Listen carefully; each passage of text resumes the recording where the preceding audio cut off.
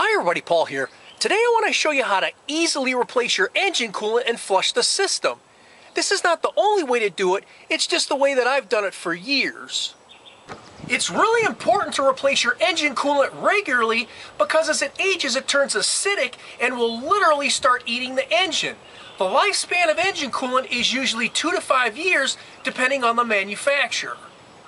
All you need to perform this is new engine coolant that's already pre-mixed or that you mixed yourself with distilled water. Be sure to first check how much engine coolant your system holds so you have enough on hand to put back in. You'll also need an open container to collect the old engine coolant, containers with screw top caps to take the old engine coolant to a disposal center, a funnel, and a garden hose that can supply fresh water to the radiator. Do not perform this unless your radiator is cool to the touch, or you could be seriously burned from hot engine coolant. Also make sure you don't leave any engine coolant out where a dog or cat could drink it, which could kill them. To remove a radiator cap, push down on the cap, turn it counterclockwise until it stops, and remove it. To reinstall the radiator cap, line up the ears on the radiator cap with the grooves on the filler neck. Push down and turn clockwise until it stops. The first thing to do is locate the drain valve on the bottom of the radiator.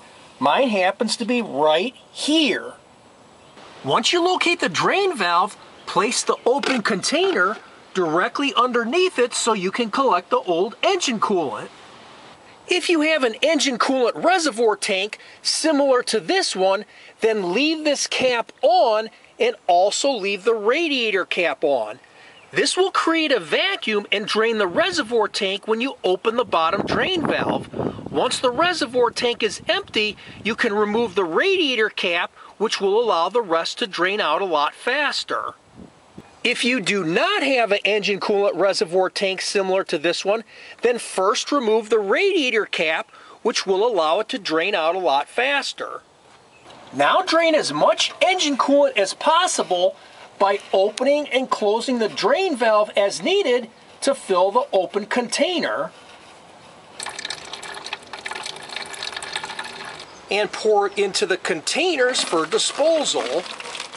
Once you've drained out as much engine coolant as possible, leave the drain valve open just a little and fill the top of the radiator with the garden hose. Once water starts coming out of the top of the radiator, start the engine and adjust the water flow from the garden hose so that the water is barely coming out of the top of the radiator. Be extremely careful working around a running engine because your drive belts are constantly moving on different pulleys. There are also cooling fan blades which turn extremely fast. Some run continually and some are thermostat controlled, which means they can turn on and off at any time, which makes them especially dangerous.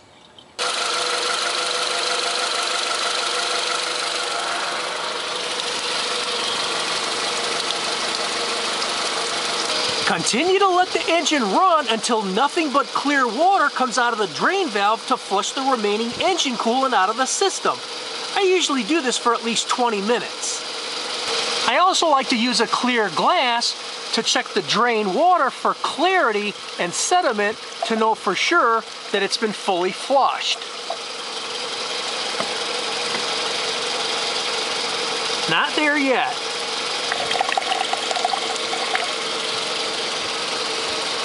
Now it looks good. Next, turn the engine off and then turn the garden hose off.